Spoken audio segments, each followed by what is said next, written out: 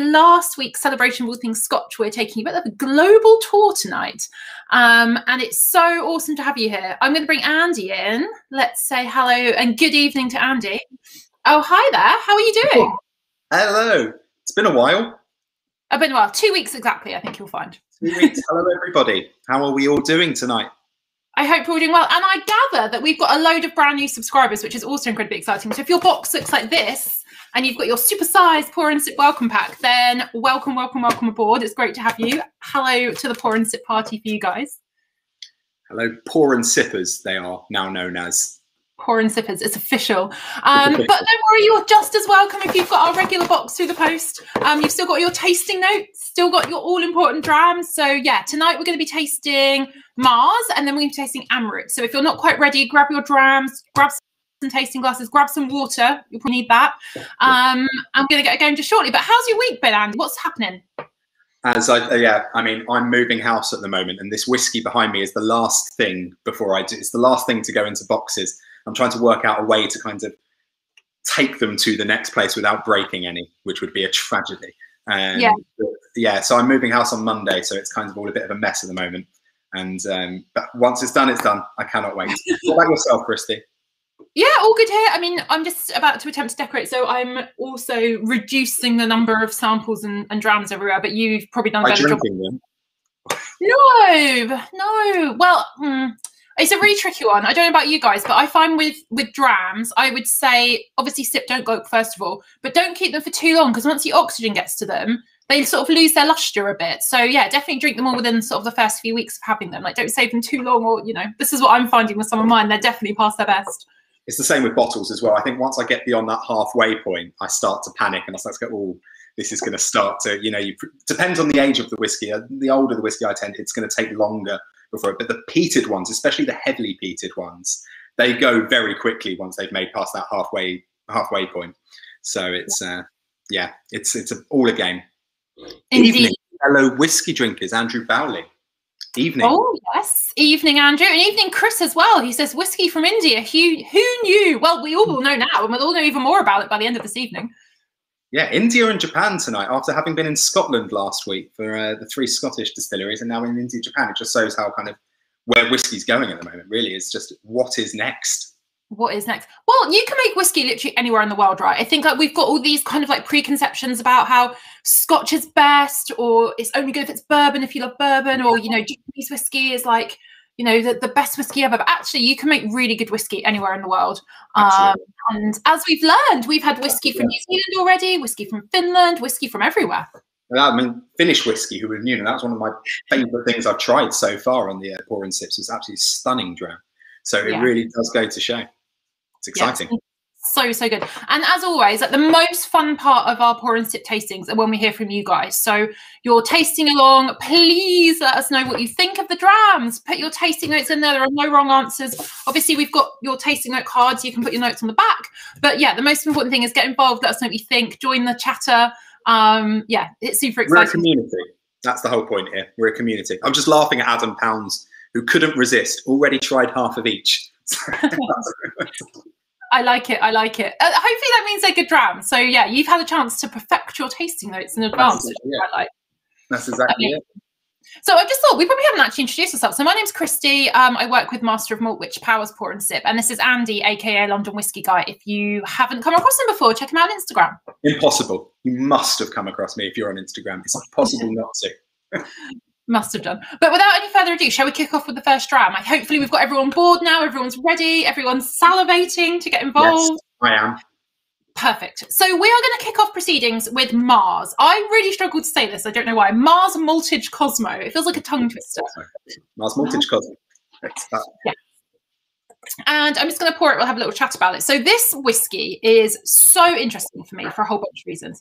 If you exist in the whiskey social media world, the Twitter sphere in particular, then you probably would not have missed the news this week that the big Japanese trade association for spirits and liqueurs makers, so literally, I got to go there right now, Japan Spirits and Liqueurs Maker Association, they kind of released some definitions this week around Japanese whiskey. So just a bit of a backstory. Japanese whiskey has become super popular. People are loving Japanese whiskey. It only really kicked off like less than 100 years ago in Japan. Obviously, there's a really rich history of distilling other spirits, so particularly like maybe fruit brandies and shochu and things like this. And yeah, really, really exciting, loads of deliciousness. But yeah, Japanese whiskey came along. And for, let's say, 90 years, maybe slightly less, it was largely drunk in Japan. But then the rest of us got word of how great this stuff was, and we started hoovering it up. Exports grew, and there was a supply and demand issue. In Scotch whiskey in particular, there's a real culture of like sharing casks. So if you run out of like 15-year-old spirit, no problem, you'll just buy some from someone else or swap some casks or, you know, sort it all out. That doesn't really happen in Japan for a whole number of reasons. So what they started doing, and some producers were super transparent about this. Mars is one of them. They've always said that they do this. It's not a problem. They started buying in perhaps Scotch or Canadian whiskey to sort of add to their stocks, particularly for some of these younger distilleries. And I want to stress at this point that if a Japanese producer is blending their Japan-made liquid with something from Scotch or Canada, it does not automatically make it bad. You have plenty of good whiskies that are doing this. The issue has been around that transparency piece. So do you know what you're buying? Do you know that it's kind of like a Japanese Scotch blend, which is what we've got right here? Or are you buying something that you think is like a single malt from one distillery in Japan and actually it's a blended malt? And that's what this week the association decided to kind of try and crack down on a little bit. And they introduced some rules around what you can call Japanese whiskey and what you can call whiskies from Japan, which sounds like not much of a differentiation, but it's actually quite a big deal. And we'll talk about it a little bit more after we've had a taste. But just to kind of frame that, this is one that is a blend. It's a blended malt. It's made at, I'm going to pronounce this wrong as well, possibly, the Shinshu Distillery. And this is right up in the Japanese Alps. It's an absolutely gorgeous place. It's on my travel bucket list. As soon as we can get out in the world again, I'm heading to Japan and I'm going to this distillery. I'm going to, again, pronounce it wrong, like I don't speak Japanese, but Nagano, the Nagano Winter Olympics, like all of that sort of part of the world. Andy's nodding his head. Fluent in Japanese, so yeah. You were correct. You were right. Perfect. I like it. Yeah, so this is about 150 miles west of Tokyo, right up in the mountains, gorgeous clear skies, which is how this whiskey got its name. It's named after its environment. And it's actually, if not the highest whiskey distillery in the world, it's one of them. It's like 800 meters above sea level. It's a really spectacular environment. And I think they mature a lot of the stuff up there as well at altitude to kind of like play around, have like, you know, not that much humidity, see what effect that has on the whiskey. So the stuff that they produce there is aged there, and yeah, they're really cool. I was trying to like sniff around and get some more information about like the size and shape of the stills, and I couldn't find very much at all. From what I understand, they've got 2 stills there. It's not that big a setup. Well, it is interesting about its history. It was founded in like 1985, so it's relatively new. But then because, you know, there wasn't that much demand for Japanese whiskey for a while, they mothballed it from, I think, 1992 all the way till 2011. And it only kickstarted operations again in 2012. So they haven't got much stock. Like, what are you supposed to do? People suddenly want this amazing liquid. So that's where you get into the blending piece. So yeah, really fascinating. I think it's really good timing to be tasting this dram now this week, I think. So yeah, I think I've spoken too much. Should we have a nose of it? Yeah, there's a lot of people who've already got their notes already there, straight off the mark. Let's have a nose of it first, and then we'll get to your comments, and we'll just see what we think of it first.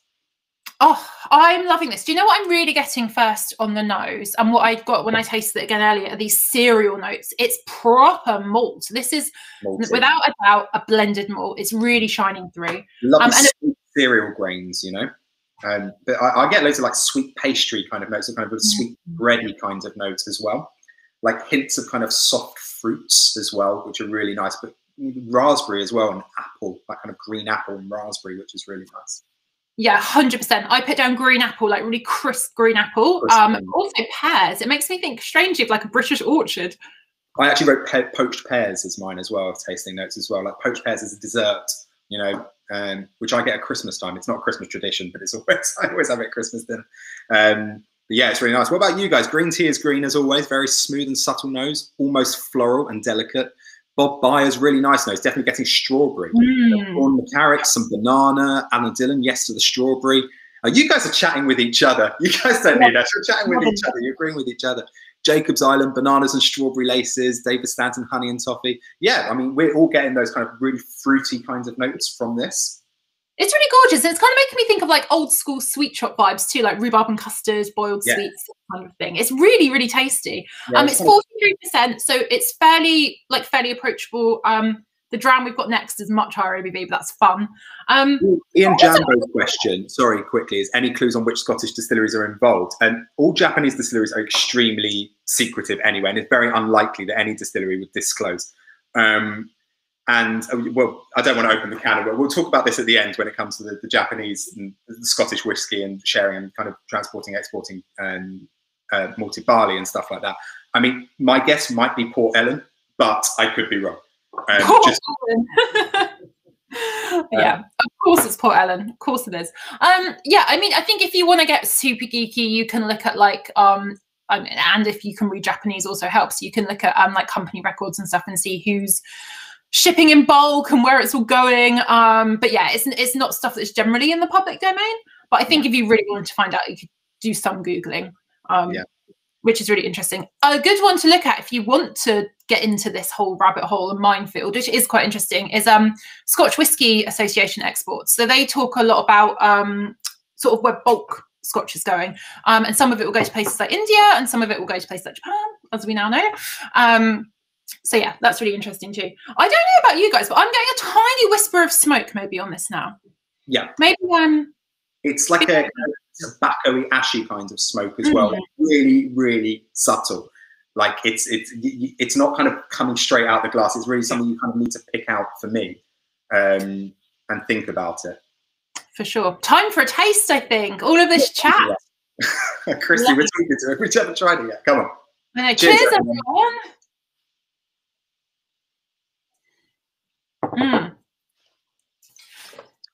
It's so smooth for me, really mouth-filling, and it's got like a really gentle pepperiness of texture, but it definitely doesn't disrupt that smoothness, that mouth-filling vibe. Really lovely. Lovely oily texture, kind of balance between like this kind of sweet and spicy, kind of peppery, gingery kind of spice. And on the finish, the things lingering for me is like a tobacco kind of leaves, kind of ashy kind of smoke maybe. But it's lovely sweetness, like I said, those orchard fruits, kind of the green apple you were talking about. It's really wonderful, smooth dram. Absolutely. Definitely. I'm getting like milk chocolate vibes too coming through. Yeah. I think maybe that's partly to do with the texture because it is quite oily. But yeah, it's like like a galaxy bar, which I love. Oh, it's making me crave Easter now. We're not going to ask everyone now which their favourite chocolate bars are.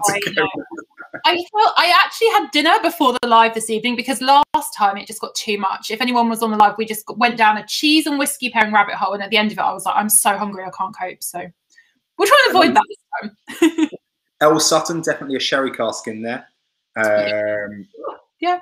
I mean, again, it's one of these things that isn't disclosed, but I think bourbon and sherry casks are for sure used at this distillery. And yeah, I think there's an influence. The Japanese, especially Japanese businesses, they are always very secretive about what goes into their blends. They never disclose this kind of information as you might get, especially in America, or I mean, in Scotland. But I mean, this is where now they might have to be a bit more transparent than they may have been in the past. Eddie Marshall getting pineapple and honey with brioche on the nose. The sherry tasting oily of the tongue. Andrew Bowley, Michael Smith, hint of tiramisu, strangely. Yeah, I mean, absolutely. It's a lovely dessert. Ian Jambo Rain, beginning to get a bit of the citrus now. It's been in the glass for a while. Chris May, I agree with the cinder toffee as it goes on. Nigel Gain, taste the smokiness on the tongue. Very smooth. Tiramisu, Angela Dillon, yes. Sean McCarrick, oak and tannic dryness on finish. So yeah, some awesome tasting notes there from everybody. Yeah, keep them coming in. I really love it. Yeah, and I think actually talking about sort of the secretiveness and what goes into whiskey, this is where for me whiskey tasting is its most fun because we can kind of be like detectives, right? It's like, well, what has gone on with this spirit? And when we do sort of one of my side jobs at work is WSET level 2 training, which is so much fun, and getting people to kind of understand how you can sort of perceive aromas and flavour, and getting people to understand that they can tell the difference between whiskies. It's so exciting. And yeah, I quite often say it's like we're detectives. So we're nosing it. It's like, is there oak influence? Yes, clearly this whiskey has been aged in wood. can you taste the raw materials? Well, that's like the cereal notes. Yes, of course we can. And then people saying that I think there's a sherry cask influence. Like all of these little clues that we get from our nose and our palates just help build up this picture of a whiskey. And I just think it's incredible that we can do that. I see. We're playing detectives at the moment. That's the great thing about it. Penny Woolster's asking now, can you pair whiskey with chocolate? Absolutely. Yeah. You definitely can. Jeff, is it true that Distillery is based on a volcano? And if you fly in by gyrocopter, then they'll try and shoot you down?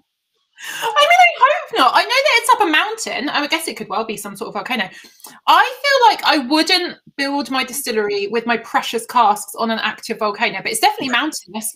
I think it's like, what did I say? 800 meters above sea level or something. So yeah, it's at altitude. I mean, I don't want to test that theory though. I quite want to live to taste whiskey another day.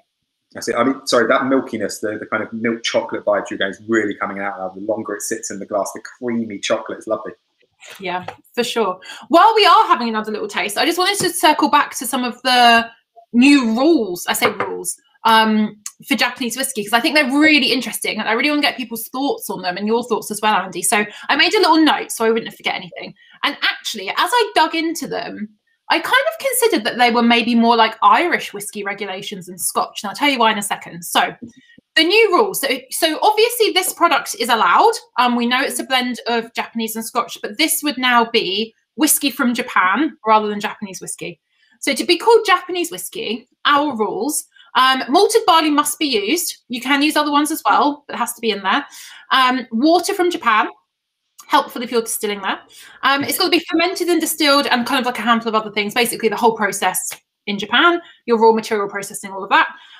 It's got to be distilled. This is where we get a bit geeky, but stay with us.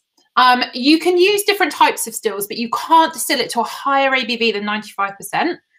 Technical terms, like obviously that does a lot, but it just means you get a lot of flavour still in there, which is good.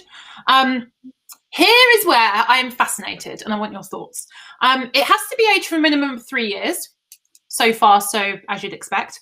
But it has to be aged in wood. It doesn't specify oak, which is what makes me think more about Irish whiskey. And the maximum size of those containers is 700 litres. So with Scotch, it has to be oak. But in Ireland, we see things like chestnut being used, all kinds of other things. So actually, I think we could get some really interesting flavours coming from this new Japanese whiskey category. And then bottled in Japan, minimum 40%, and you can add caramel colour if you want. But it's that piece about the maturation that really fascinates me. Absolutely. I mean, when I saw this, I just think it's a really interesting thing because it's the labelling for me is going to be what is the most interesting thing. And as a consumer, I was not dumbfounded, but when I saw that Nika from the Barrel, for example, which a lot of people, me included, would say is my favourite Japanese whiskey, suddenly find out that it isn't, well, they can't call it Japanese whiskey anymore. Oh, are you still there with me, Christy? You just, I'm sorry, I don't know, because you froze. I didn't know if it was my... Thoughtfully listening. Nika from the Barrel has been one of my favourite Japanese whiskies for a long time, but obviously it's likely that they've been using Ben Nevis because it's owned by Nika. So this is the problem. This was never disclosed, ever. Yeah.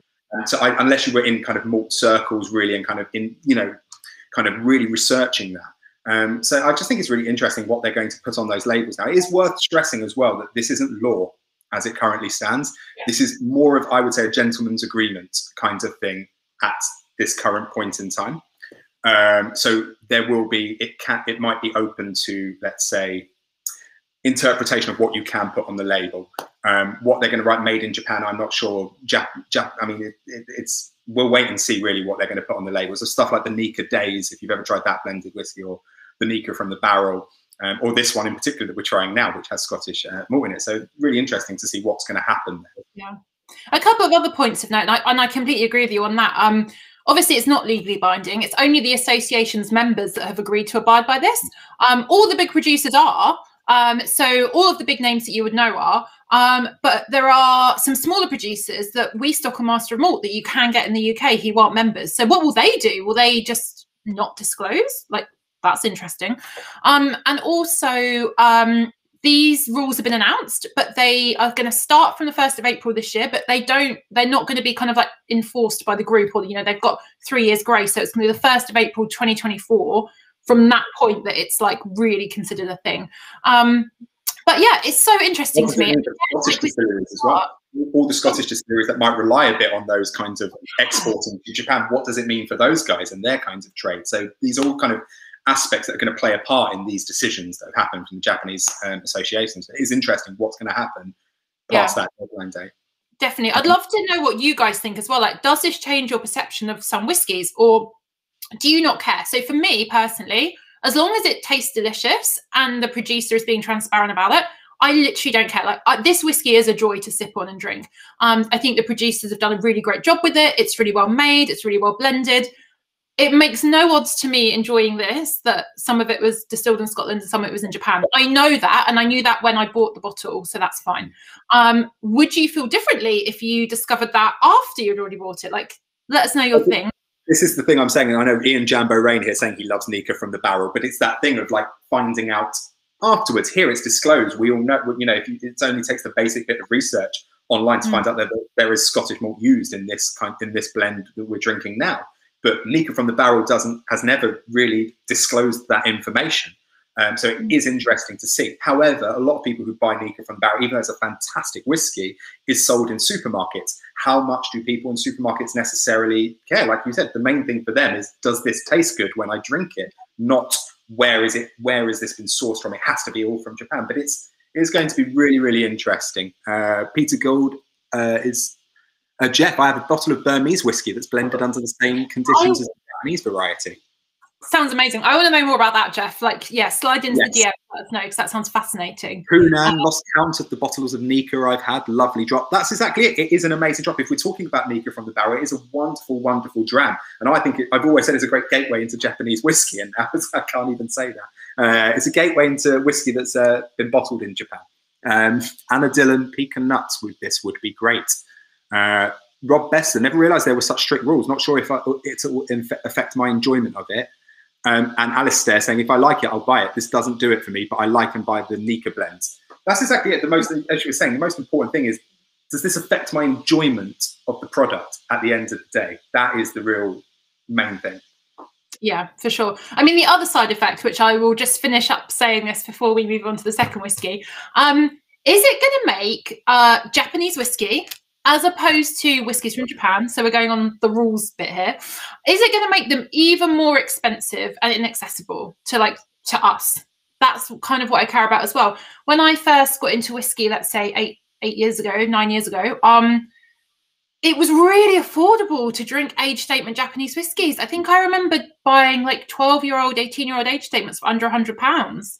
And then Bill Murray drank the Beaky 17 at the top of the rooftop in Lost in Translation, and everyone went mental and started drinking that. And they can't. And that's what he's saying. They can't use. They haven't got enough stock to provide age statements. This is why we're drinking Hibiki Harmony Nika from the barrel. And that's the interesting thing. Is like otherwise there might not be Japanese whiskey because it's so exclusive, so limited at the moment. Talking single malt, age statements on Japanese whiskey. What is going to happen? That's exactly what you're saying.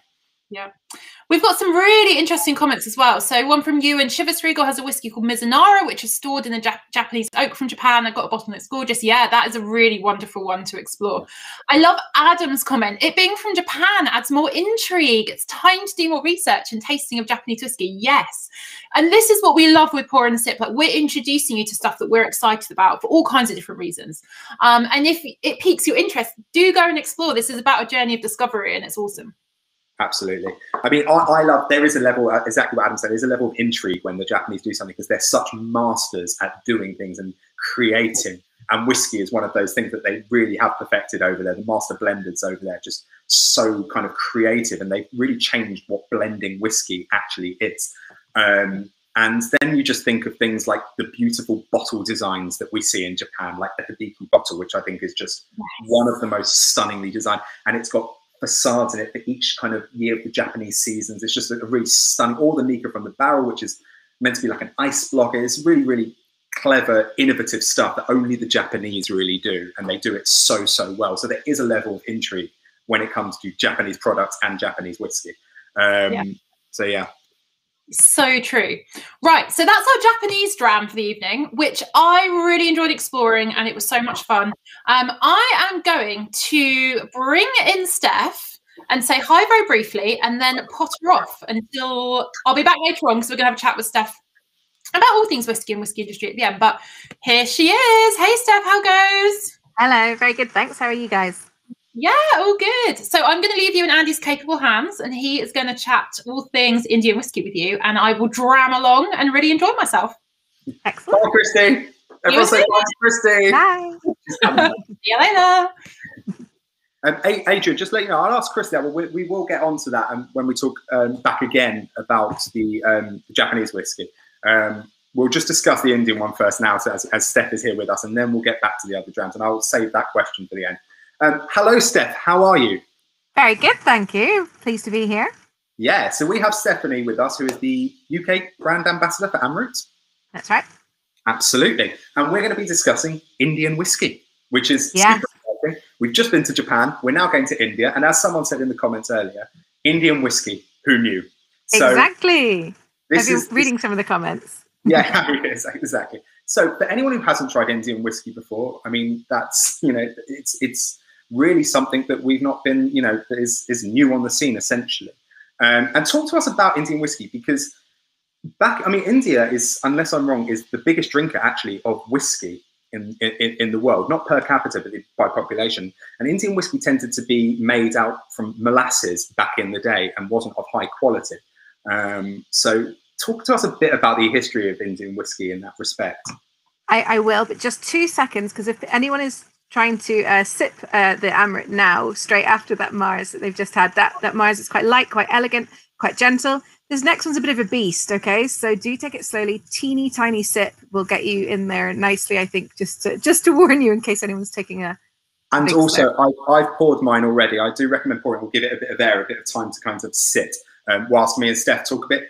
Like Steph was saying, if you do want to start drinking, please feel free. But this is a very different whiskey to the one we've just tried, which was a much, like I was saying, elegant kind of whiskey. This is much more kind of, it's a bigger whiskey, a more bold whiskey. It's bigger, and it's 50% ABV, so you will definitely feel it being a bit more intense, a bit more kind of spicy, a bit more, it will say hello, it'll be a bit more friendly, but just give it a chance. Don't be scared of it. Just take a tiny sip, introduce yourself slowly, and it'll be all right. But yes, good point. So Indian whiskies are some of the hugest whiskey kind of producers and drinkers in the world. I think it was 7 out of the top 10 selling whiskey brands in the world a few years ago were all made in India, but they're also all drunk in India because they could be exported. To export anything, you have to abide not only by your own laws as a country for what the thing is. So whiskey laws in India are quite loose, as they used to be in Japan. But whiskey laws, say in the UK or Europe, are very strict because we make a lot of whiskey and we want to control what it is. So if you go to India and drink whiskey, you may or may not be drinking what we would call whiskey. But if you're drinking it in the UK or buying it in the UK, it has to be kind of produced according to what the rules of whiskey, as far as we understand them. So yes, there's a lot of whiskies, I think is the easiest way to describe them in India. I'm not sure if you've been over. I've been and drunk a few kinds. There was some very interesting. Yeah, I went to Mumbai and I tried some what I thought they were calling whiskey, and it was very interesting. It tasted more like rum to me. Yeah. They use tons and tons of sugarcane, and obviously India is quite hot, particularly in the south. So they do grow a lot of sugarcane. They make a lot of spirit from that, and they'll just add some colouring and some flavouring. You might be lucky to get a bit of malt spirit in there as well. But that is the vast majority of Indian whiskies. The one that we're trying now, in case you are trying it, is a single malt. So it does adhere to all the rules of the UK for what a single malt needs to be. And it's the first, right, from India. Amrut were the first to kind of abide by those rules. That's right. So these guys were the first guys to make a sort of accredited single malt from India. So there's a couple of other companies doing it now, but these guys sort of led the way. Their company had been making whiskey for a long time. They still make a whiskey, and that's kind of essentially what's funding the company.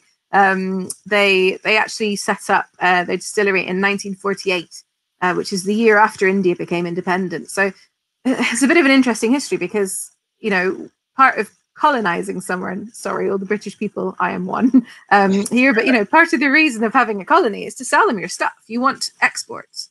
Your country makes more money when you export lots of things. So part of taking over a colony is to make them like your stuff, but don't let them make it themselves. So when we were in charge of India, we encouraged them to like whiskey quite strongly, but we didn't really want them to make it. And so that was kind of how it was. There were people apparently making it. There's no records. It's all a bit hard to fathom what was going on because you couldn't really, disclose it. But yes, this distillery set up in 1948, the year after independence. So as soon as we were out of there, they were like, woohoo, quick. We're doing that. Yeah, exactly. We like this stuff. We don't want to buy it from them. They've gone now. Yeah. We'll start doing it. Exactly. So talk to us about the distillery. So, Ioannis, sorry, I'm so sorry if I can't pronounce your name. It's embarrassing of me. It's saying, is the distillery near New Delhi? The distillery is in Bangalore? That's right. So sort of south middle is quite far. I mean, if you look at a map of India, it doesn't look like that far, but it's hugely far away from Delhi. So yeah, it's a good few hour flight if you want to get down to Bangalore. So they started off actually, these guys at this distillery, making brandy and making rum because again, they're in the south, so it's very hot. Barley doesn't grow very well down there, but they grow a lot of fruit and sugarcane. So they started off by making whiskey and brandy and rum just to get some money, get themselves going, having built a new distillery. And then in the 1980s started distilling barley. And the barley is really interesting because it comes from India and it's different from the stuff that we grow in Europe. Okay, and we're talking about the barley that they use is very different to the barley that the Scottish will use, for example. Scottish distillery, we're talking about the difference between 6-row barley and 2-row barley. Okay, yes, and in India, they use 6-row barley. Yes, and that's actually the kind of ancient version of the grain. So we've spent the last couple of thousand years in Europe unnaturally selecting for our barley to give us this higher yield. So if you think of a stalk of barley, you end up with 2 rows of grains on it in Europe. And that means each grain has plenty of room to grow, nice and fat. And it's the inside bit of the barley that you want to get. It gives you your starch, and that'll give you eventually your sugar, which will give you eventually your alcohol. So you want the grain to be nice and fat. You don't get too many of them, but they gives you tons and tons of the starch. What they grow in India is the ancient version of the grain. It's not been kind of modified at all. And it's a 6-row barley. So for each stalk of grain, you have 6 rows of grain on there. So if you count them, you're like, woohoo, we've got 3 times as many. But that's not helpful because each grain is really small. And so you've got much less of the middle and a higher proportion of husk.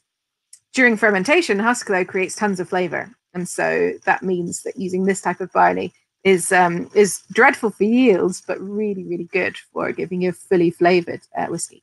And isn't often used in, for example, in Scotland, they wouldn't use this, or in America, for example, where they may add malted barley as kind of 20% of bourbon mash bill, for instance, so they might not need such a high yield, so they can use the 2-row barley, but it's obviously very different in India.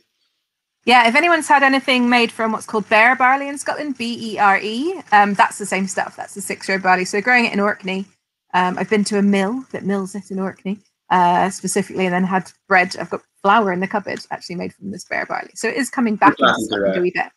Bruichladdich do a wonderful bear barley. That is yeah, I think Aaron did one as well. A few people have done them. So that's the same stuff. Chloe, we'll get on to that question. Which cocktails can you make with this whiskey? We'll talk about the whiskey first, and then we can discuss that. A lot of people are already trying it, so let's just discuss the actual dram as well now, very briefly, before you guys we get into trying it. Amrut Fusion. So yes. What is in this? So we're discussing another blended malt, essentially. Well, not really, because a single malt by definition is from one distillery, and this has all been distilled at one distillery. So it is technically a single malt, but the barley has come from 2 different places, and that's the kind of fusion part. So when they started making the whiskey from the Indian barley, they were trying to make peated and unpeated versions, and unpeated was nice and easy, but peated was a bit hard. There is peat in India, but it's made from different plants compared to Scotland, and it tastes a wee bit different when you burn it. Also, Amrut don't have their own maltings. They're using a commercial maltings in Delhi, who don't really love the idea of burning a bunch of random plant matter on the floor while they're malting in the middle of their week. Might affect the flavor of everything else. So Amrut, they had a few options how to make some peated whiskey, and obviously, they could have this lovely Indian barley that tastes completely different. They wanted to malt that themselves, but building a maltings, learning how to malt, it's quite expensive, it's quite time consuming, it's quite fiddly. So shall we do that? Shall we not? Shall we send, get peat from Scotland and try and make this maltings do it? There's all kinds of ways that they try to do it. And they realized actually the simplest kind of was the best option, which was Scotland's already got tons of malt houses malting barley and peating it to a nice consistent level. They've got tons of experience. They're very good at it. And so they ship over the peated component from Scotland, so the Speyside maltings. Yeah. Okay. Cool. And also, we should quickly discuss, but again, before we go into so India as a climate is extremely, what would say, well, it's very different to Scotland. Much hotter climate. And when we're talking about maturation of the spirit within the cask, obviously, important that we've had Australian whiskey and we've had Kentucky whiskey, which has similar kind of things. But I suppose that in India, the evaporation from the cask and the angel share, as we call it, which is the amount of spirit essentially that is lost from the cask, is quite dramatic. It's terrifying, actually. And I mean, it's aging 3 to 4 times faster than it would do in Scotland. And so you'd be thinking, it's 1.5 to 2% angel share in Scotland. So it's aging 4 times faster. We'd expect 4 times 2. 8% angel share, to be fair. Yeah, so you're like, okay, this is what we're expecting. Amrut get 12 to 16% a year. So you're like, what is happening here? That is, yeah, which is apt as it's kind of, I mean, and I'm sure it's even maybe less than that. Well, I don't know what it is in Kentucky. Do you know? Kentucky's about 4.5%. So because Kentucky has much colder winters, whereas in India they're having the hot summers just like Kentucky, but they're not having the cold winters. So coldest night. Hotter and hotter in India. Yes, I mean, coldest night in kind of Bangalore, it's 3,000 feet above sea level, so it is a bit of altitude. But it's going from sort of 40 degrees in the summer to, I mean, you'd be lucky if you get sort of 12 degrees cool night in winter, and that's a Scottish summer, isn't it? So it's, this speeds the process up of maturation. So essentially, a 3-year-old, you'll get a 12-year-old Scottish whiskey could be the equivalent of a 4-year-old, 3-year-old Indian whiskey. So it's very favourable conditions to mature whiskey and spirit, as it's not whiskey yet, in those conditions. Yeah, unless you're counting the angel share. And so I meet a lot of people when I'm doing tastings. I tell them about the speed of aging and they're like, oh, I'm an entrepreneur. I'll build a distillery in this lovely hot climate and I'll make some whiskey. And this is a genius idea. And then you talk about the angel share and you're like, no, it costs about the same amount of money. So the joke at Amrut is they always sort of say, our angel share is super high, but we've got way more gods. So, of course we have more angels. You're like, and Amrut is Sanskrit for nectar of the gods. Elixir. That's right. Yeah, there's a story where a bunch of gods had a fight and the sea god got injured and he went off and found this kind of plant that gave him this juice that he drank and it healed him. So yeah, that's Amrut. That's great. If anyone has a look, I recommend going on YouTube and looking at a little distillery tour. There's a great distillery tour on whiskey.com. It is so amazing it's just so Indian and so kind of crazy, absolute chaos it looks like there, but it just, and I'm hoping we can try that in the dram. So just get into your tasting notes first, guys, because me and Steph have been talking for quite a while now, and you guys have come up with serious tasting notes. Okay. If I don't get to your comments, Neil Bolton, fruity and treacle toffee. El Sutton, first honey and oak. Now I'm getting tropical fruit. David Platt, plenty of smoke and more. Ian Jambo Rain, quite subtle smoke. Sweet and creamy. What is the percentage of the peated barley from Scotland in comparison to the Indian barley in this dram? 20%. And so it's malted to 25 to 30 ppm, and then it's 20% of the total components. This is 80% unpeated Indian barley, and then 20% peated. We call it European barley to be safe, because obviously not all Scottish malt houses are able to only buy Scottish barley. So yeah. Mike Pizarro, this is my first Indian whiskey. Really looking forward to this. Well done. You haven't tried yours yet. You've waited for the all my Indian whiskey drinkers. Yes. David Platt just morphing into tropical fruit in the finish. David Platt's already on the finish. Right. So let's have a nose of it ourselves, Steph. Yeah. So like I said, it's quite big, and people, as you said, the peat isn't, it's not like some Islays where it's it's yelling at you from across the road. It's it is a gentle smokiness, but there's definitely a lot of flavor on here. It's a bit of a boom up on the palate. So, lots and lots of kind of, obviously it's Asian American oak, I should have said, sorry. It's ex-bourbon barrels, a little bit of virgin oak in here as well. It's aged for 5.5 years in that heat. So this is really the equivalent of an 18 plus Scotch, essentially. So if anyone's getting those kind of, big aging kind of flavors coming through, that's because of that. So yeah, and then the fruitiness and then the maltiness as well. I think for me, the maltiness is a texture thing. So look out for that Indian barley on the palate and the texture coming through. Yeah, I mean, is there a kind of characteristic of Indian whiskey, or is there a distillery character of Amrut in particular that we could look out for in this dram? Yeah, so it is always that maltiness, and again, it's that Indian barley. You know, you really taste the barley compared to people using the 2-year barley. It's common through, you know, the Bruichladdich Bear barley or whoever else has used it. It kind of, you get that. I sort of joke about the unpeated version of this, that, you know, when you've had a bowl of cereal and then at the end of the cereal there's the milk that tastes of cereal. That's it. Yeah. And so that's the flavor and texture for me that you get from this 6-row barley is kind of a creamy texture, but combined with that cereal note. And it's definitely woven all through this. And, you know, I love how well integrated the smoke in this is, because it's a solid smokiness, but it's not, you know, trying to make your eyes bleed. It's just no. This isn't an Isla kind of, as we tried the Kiloman the other week. Let's have a sip. Cheers, everybody, and then we can get to your questions. And if you do have any questions for Steph about the distillery, please let us know, and I'll get them to you. Yes, there's tons to talk about. Actually, sorry, I'm trying to talk really fast, just to get through all of it.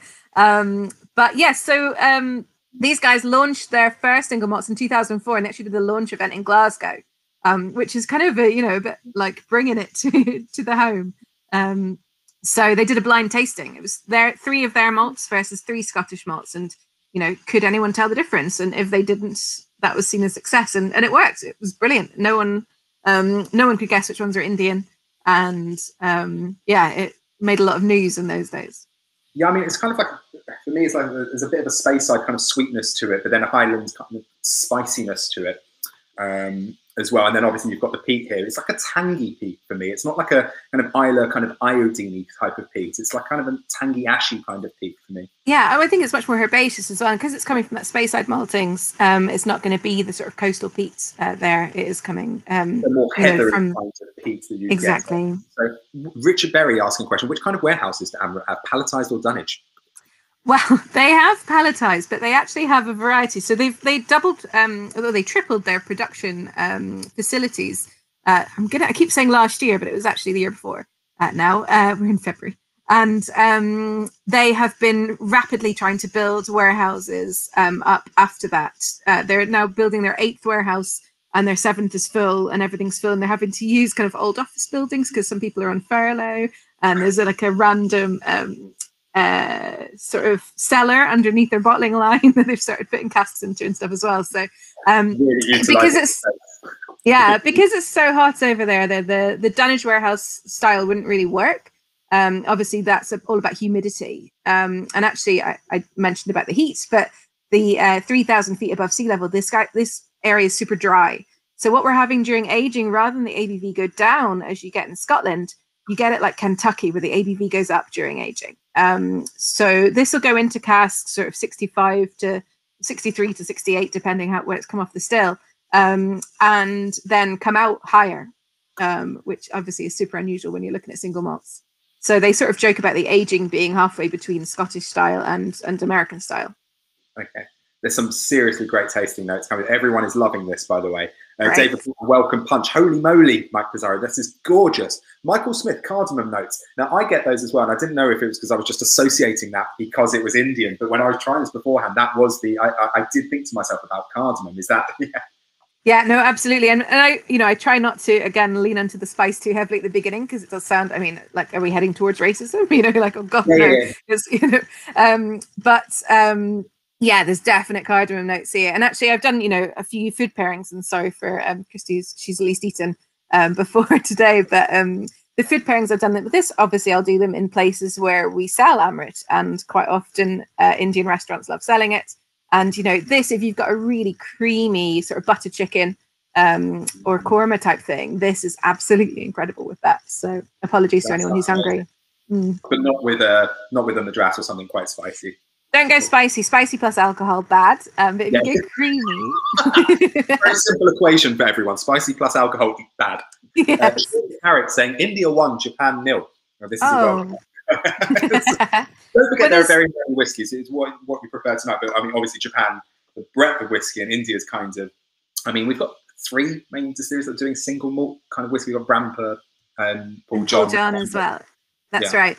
So, I mean, they're all from different states as well. So the thing about in India, the states all have it's kind of against the law to transport alcohol between the states. So if you're in Delhi, for example, Amrut's made in Bangalore. If you try and find Amrut there, it's super hard. And what they have to do to get it to Delhi would be export it, pay all the tax in whatever third country they're using, and then bring it back in to Delhi and re-import it to India and pay the tax then as well. So it ends up being tons more expensive than, a Scotch single malt. Yeah. Are those distilleries, like, obviously in Scotland, some, distilleries like to help each other out and stuff like that. Does that happen in India with these 3 distilleries? I think they all set up very separately. I don't think they're really competitors because, again, most of Amrut in India would be sold in Karnataka, which is the state that Bangalore is in, Paul John's in Goa. So they wouldn't really cross over. You won't really find Paul John in Karnataka. You probably won't find Amrut much in Goa. So, and it's such a huge distance as well. So, different Speyside distilleries helping each other out. It's because it's only 10 minutes down the road from each other, whereas this is super far. So, I mean, we have done tastings with them before, with the other brands in the UK, just to sort of introduce people to the category. They're all delicious and everyone's making kind of, really, really good stuff. But, you just don't get to see it kind of all together very often. I think, 1 or 2 Indian whiskies in a tasting, sometimes people are a bit like surprised that it's there in the first place.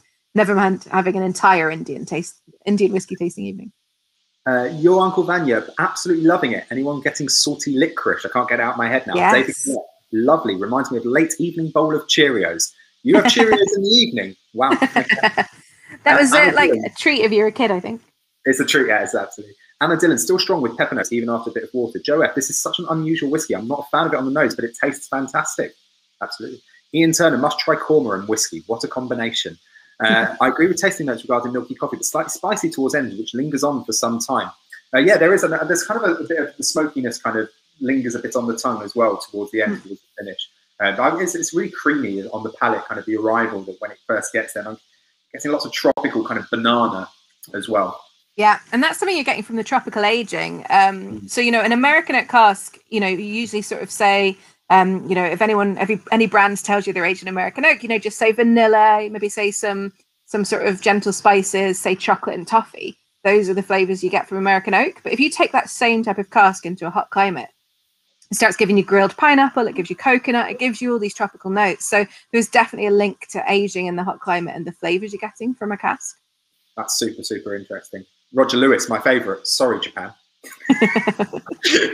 I think this one's might be winning tonight. Adam Pounds, love the sting and tingle left in the mouth after a swell. High ABV. Yeah, I mean, what do you think about this? Would you? I mean, I haven't added water to this. I expect that maybe a couple of drops of water might be able to, open it up even more.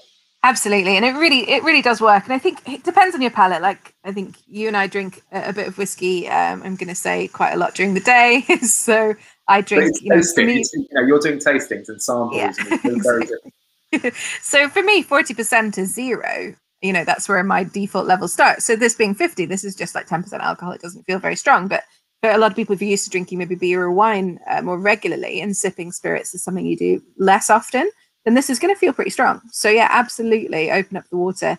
I think whenever you're tasting a whiskey, if the flavor you're getting from the alcohol is more intense than the flavor you're getting, then you need a wee bit of water. And it'll be different on different days. It'll depend on what you've had for lunch and how you're feeling. So the weather outside, what you've done, how stressed you are. Actually, very interesting. I thought alcohol is frowned upon in India. I'm very surprised to find such a good Indian whiskey. Oh yeah, not in the south, only in the north. So where they grow the barley all comes from the Punjab and Rajasthan region, and it's the foothills of the Himalayas. Because like I say, barley doesn't grow well in the south, but in the north, foothills of the Himalayas, obviously it's much cooler temperature up there. And that is where this barley oil grows. And it's known as the breadbasket of India. They grow tons and tons, absolute tons of grain up there. And but those states are usually more likely to be dry. So they can't build a distillery. Because when I was talking to them initially about it, I was like, why have you put the distillery in? Why have you put the distillery down there? They're from there. They're from Bangalore. So that's why the distillery is there. They're farmers. And it's on their farmland, and they've got a lovely, aquifer giving them nice fresh water. So that's why they put the distillery there. But if you were thinking about building a distillery in India, you go, well, I'm going to build it near the grain if I can. The climate's more like Scotland, and everything will be a bit easier. But yeah, no alcohol allowed up there. So don't. But it's, essentially, they weren't trying to necessarily just exactly copy Scottish kind of production and make kind of a kind of Scotch replica. It's really focusing on kind of Indian barley now, which is really, really interesting. Yeah, absolutely. So they have just, like I say, recently expanded, and it's really interesting. They've kept the shapes of the stills. They've just replicated the stills exactly, but now they've got 3 pairs rather than just 1 pair. So they used to do about 300,000 litres of alcohol per year, and now it's 900. So really exciting. Like I say, just rapidly trying to build these warehouses. And what percentage of the series output is single malt now? So they're not. This isn't counting the stuff that they still make rum, they still make brandy, they still make some malt spirit for their local Indian whiskey. So that's not counting that. But that's all separate stills. They keep it in a different place. Yeah. Just some more before, because we're going to have to kind of let Christy wrap this up. No, it's great. There's so many questions, and this is your last chance to get questions in for Steph before we wrap up. This is fascinating, says Adrian Berg. Really grown on me as a whiskey and the info and trading on India. Thank you very much. David Statten, spicy coffee. Can't believe I'm drinking whiskey from India. That's what we're all about at Pour and Sip. We're taking you on a journey around the world, literally. Jack Finney, bowl of Cheerios with mango lassi poured on top. Oh, that sounds delicious. Ed Gamble, love how it attacks the gums.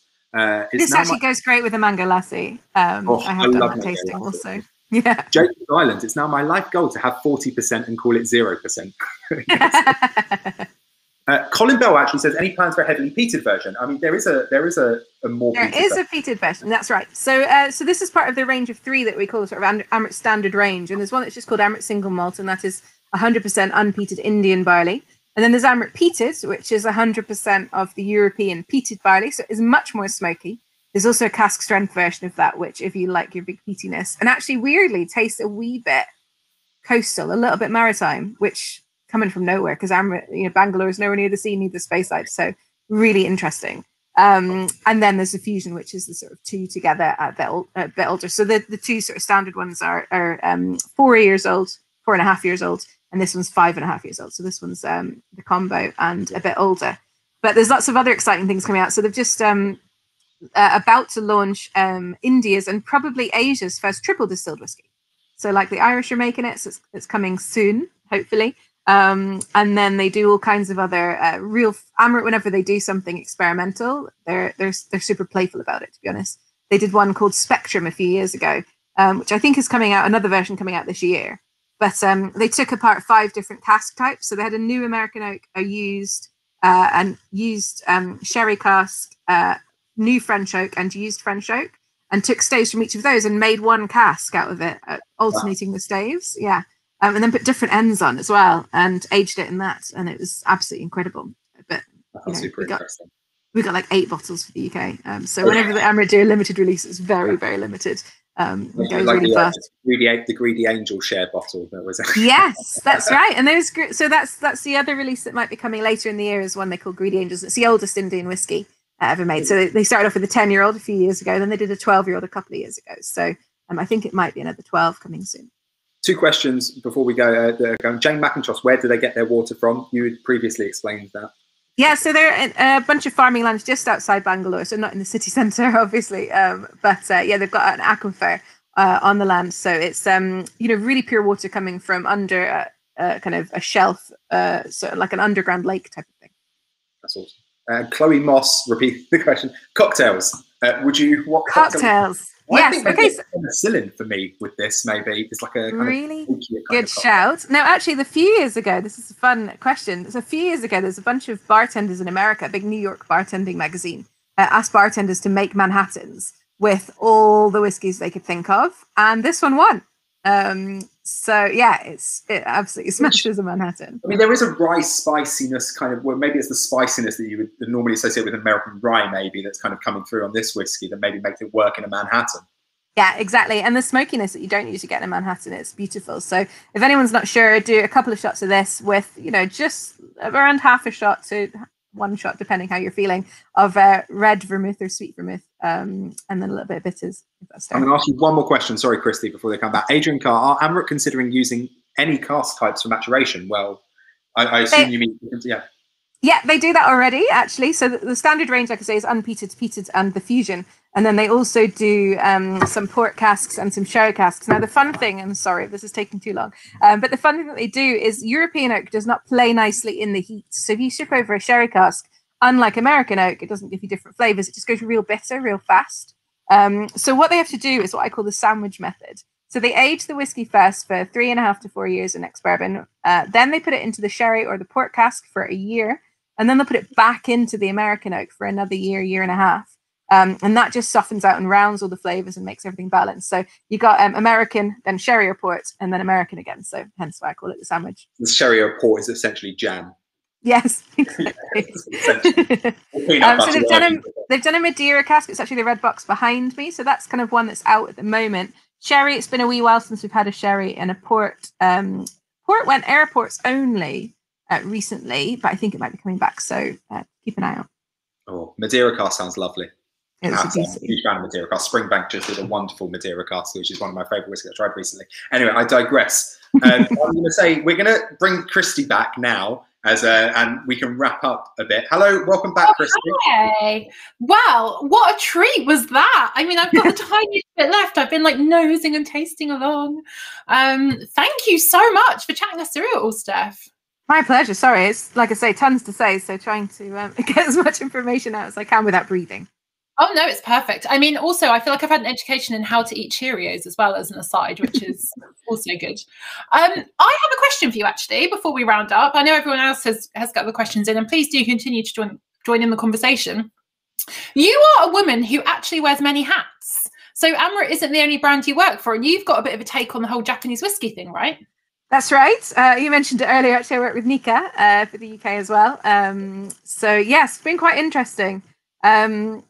Obviously, the thing I think a lot of people don't realize is that the Japanese whiskey producers have all been part of creating this set of guidelines. So, you know, Nika was involved, I think it's been involved quite a few years, and obviously working with all the other suppliers to work on what they think is acceptable or not.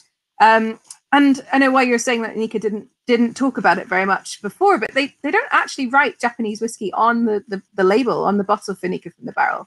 And it's not the same as sort of disclosing it, but they were, you know, they did talk about it if people kind of asked specifically.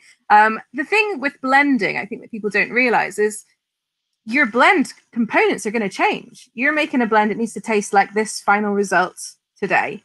Then next year or in 3 months' time, you want to make that same blend, and it needs to taste the same, but you've run out of blend, you know, whiskey number 30, whiskey number 45, and whiskey, let's say, is 100 in the blend. Whiskey number 47, whiskey number 83. And so on that time, you'll find some other whiskeys that taste the same as you need them to taste and put them in. But then the next time, that might be completely different again. So disclosing what's in a blend is sometimes really hard, because you'd be like, well, which batch are you tasting? What was in this? So I think Nika, you know, have always been very much focused on the art of blending. Taketsuru, of course, who set up Nika, you know, was in Scotland. He's the guy who brought the kind of how to make whiskey back to Japan. He taught Japan how to make whiskey, and obviously had really close connections to Scotland, having been there, having married a Scottish lady. So yeah, I think it's, you know, Nika's focus has always been the resulting flavour, and you know, is it delicious? Is it not delicious? And what goes into it today to make it delicious is what's necessary to make it delicious. What goes into it next batch we make is what's necessary then. So could they release Nika from the barrel in batches? Probably not. Yeah, no, it'd be pretty hard. Yeah, exactly. It would be pretty difficult. I mean, I think it is tiny quantities. But of course, like I say, it's just hard to say. And, you know, some bottles you buy, it might be a wee bit more than the next one. So it's really, really hard for them to sort of disclose what's going in there, because the whole thing is a fluid situation. So some bottles of Nika from the barrel you might have been 100% Japanese, but because they can't guarantee that it always is, that is why you've got to be careful. Yeah.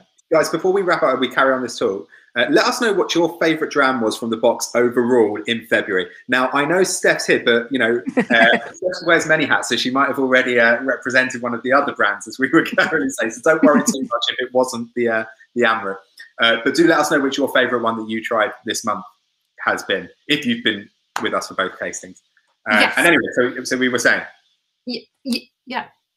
Yeah, and I think you were saying about, you know, the 3-year sort of delay as well. It's quite interesting. No one has to do any of this, you know, labeling or kind of follow any of the rules for another 3 years after it's announced. So I think the fact that everyone's trying to work towards it, you know, is a sign of goodwill. It's a sign of, you know, everyone trying to, you know, now that they've all agreed what it is and what it should be, is, well, now that we feel like we should be, you know, let's talk about it all. So this is pretty interesting. But I think it's a great step for Japanese whiskey. And like I say, Nikka have been, so on the ball. Their website changed immediately. All the information coming out changed immediately. So it's, there we go. Just keep it clear. Yeah. I have to say that even with my journalist hat on, I was first aware of the big changes with Nikka's statement, right? So it wasn't like it was an announcement that was snuck out under the radar. It was like, this has happened. This is what we're doing. Everyone can know we're not hiding anything, which I think is also a really important thing to say. Yeah, and I think obviously it has been happening for a few years, the decisions of what they're going to make into the rules, but also in those few years, there's been all the shortages, all the everything else that's been going on. So again, the situation has been super difficult of knowing what's in stock when and knowing what's happening. So I think, doing it a couple of years ago when everything, there's a bunch of different waves of discontinuation would have been really hard as well. So I think, now that we're at a stage when, the range is pretty solid, the news is out, everyone's agreed, I think it's the perfect time to kind of make everything clear. Definitely. And just while everyone's still deciding what their favourite drams are, I just want to give everyone a little sneak peek for what's coming up next month. So we've already had a very vitally important question from Ian, who I'm going to shout out, who's got his priorities right, I'm just going to say. When are the next 2 dates in March? I have a wine and cheese evening to organise, and it's planned for the 18th, but I will change it depending on pour and sip dates. Well, Ian, you're going to change all your plans because of the pour and sip tasting. That's exactly. So, yeah. Star listener award to Ian just there. Pour and sip is always going to be on the 1st and 3rd Thursday of the month. So you can literally mark your diaries up until Christmas. So the 1st and 3rd Thursday, we're going to be here geeking out. We're going to do 3 drams on the first session, 2 drams on the second one. Keep your eyes peeled for your email for what we're going to taste when. But next month is really exciting. So March is always obviously Mother's Day. And it's also International Women's Day. So all 5 drams next month, we're going to try and have a guest. So we should have 5 guests for you. So it's going to be all kinds of chaos, which I'm here for. And it's just going to be a celebration of women in the whiskey industry in honour of just, cool women in whiskey and mums and just, doing something a little bit different. So really excited. It's our first themed box. We're going to have other themes throughout the year. Not every month, don't panic. But so you won't want to miss March. There's going to be loads of guests, action-packed, can't wait. So it's going to be the 4th and the 18th. So be there. Come and join us. Literally action-packed. 5 guests. That is insane. That is, I can't wait. You guys will be juggling. Yeah, lots of juggling, but I really can't wait. I mean, we're just going to have to be really mean with our questions, like, right, to the point. But no, it's going to be good. So it's been so wonderful this evening to learn from you. No cheese tangents or Cheerios and cereal tangents. I've been super lucky. I've had tons of time to chat. We've got all the. Have you seen? We've got all the everyone's favourites rolling in. Amrut, says Ian Turner. We've got some votes for Kilhoman. We've got a vote for Mars. We've got a vote for Tomental. And I think the Chick was last month's box. I've lost track, really. Yeah, it was. No, it was. It definitely was. We've got all kinds. We've got some votes for the Aaron. I think, the Amrut's doing really well. There's lots of joints between Tomental and Amrut or Kilhoman and Amrut. So, lots and lots of Amrut. Yeah. It's amazing, isn't it, how everyone's tastes, just 5 different drams and just judging by that, it's just that every single dram has had its fair representation of people who've liked it and chosen it as their favourite. So that is the sign of a good box, guys. Sign of a good box. Well done. And just not to be too salesy about it, but Mike said, if you want me to pick my favourite, I'll have to try them all again. Send another Feb box. So I'm pretty sure we've got some boxes in our Pour and Sip membership, which don't forget about. So if you've loved a whiskey, you can get a bottle of it. And we've got honestly exclusive prices for you in that member store. So don't go anywhere else. Go to the member store, get your bottle there. And prices just for you. Yeah. Yeah. And I think that's probably us for now. We've gone over again. As well. Looking forward to trying the other 3 at the weekend. Well, enjoy. If you've saved any of your drams for the weekend, then first of all, you've got much more willpower than I have. But also make sure you enjoy them, chill out with them, have a wonderful time. Yeah, we've gone over again. I think who was it who said? Someone in the comments the other time said that we should add these to an hour and a half instead of an hour. Yeah, we may have to. I mean, there's just too much good chat to go around. But honestly, Steph, thank you so much for coming and joining us. It's been so fascinating. I've loved learning. I feel like I've, just picked up so many good bits of knowledge from you. Thanks for having me. It's been absolutely delightful. Yes, thank you, Steph, and thank you everybody. It's been a wonderful February's pour and sip box. It's been so much fun. The comments. Oh, sorry. Yeah, so many comments. So many, and it's been amazing to read them all. Thank you for tuning in, everyone, and we'll see you on the 4th for more drams, more deliciousness. More deliciousness.